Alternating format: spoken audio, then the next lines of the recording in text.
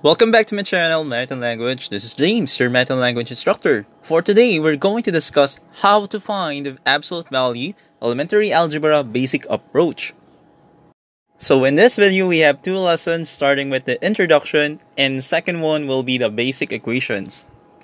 So let's start. For lesson 1, introduction. So ano nga bang ibig sabihin ng absolute value?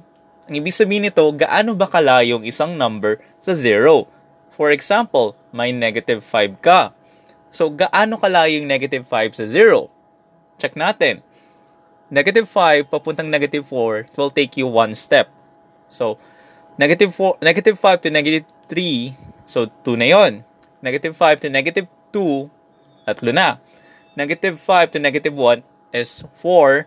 At yung negative 5 to 0, it will take you 5 steps. So, ang sagot sa absolute value ng negative 5 ay 5. So, paano ba natin pinapakita ang isang absolute value ng number? So, for example, you have negative 5. Lalagyan mo siya ng dalawang vertical bar sa paligid niya. Ang ibig sabihin na nito ay kukunin natin yung absolute value ng negative 5. So, ang sagot ay 5. Same with the second example. Paano naman kung gusto mong kunin yung absolute value ng 7? So, lagyan mo ng dalawang vertical bar, yung paligid ng 7, sa magiging sagot niyan ay 7. May times na nilalagay natin ay ABS or abs dun sa number. Kaso mas madalas kasi vertical bar yung ginagamit natin. So, paano naman kung basic equation na? Katulad nito, absolute value ng 3 minus 7. So, para makakuha natin yung absolute value niyan, isa-simplify mo muna yung nasa loob ng absolute value. So, ang sagot ay negative 4. Ngayon, dahil isang number na lang siya, pwede mo na siyang masagutan, which is the absolute value of negative 4 ay 4. Next example tayo. Paano naman kung find the absolute value ng negative 7 times mo ng 3? So, as usual, sagutan mo muna yung nasa loob. So, that will be negative 21. So, pwede mo nang kunin yung absolute value nun. So, magiging sagot mo ay 21. Next example tayo. Paano naman kung negative, tapos yung absolute value ng negative 2 minus 5?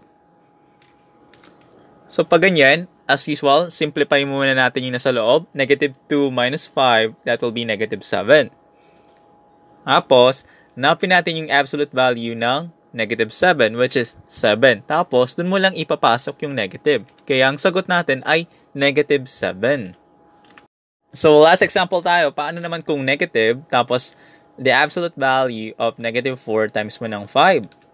Para gawin yan, simplify mo muna sa loob. Yung negative 4, multiply natin sa 5, that will be negative 20. Pag nakuha na natin yung negative 20, simplify na natin, kunin natin yung absolute value ng negative 20, which is 20. Tapos, dun mo lang ipapasok yung negative. Kasi nasa labas yung negative sign, diba? So, that will be negative 20 yung sagot. At ganun lang kadali malaman ng absolute value. Next video naman ay sasamahan na natin ng variable at graphing. So, kung may comment kayo or suggestion for another math and language video, please comment down below. Again, this is James, your Math and Language instructor. Please like and subscribe. Thank you. Bye-bye.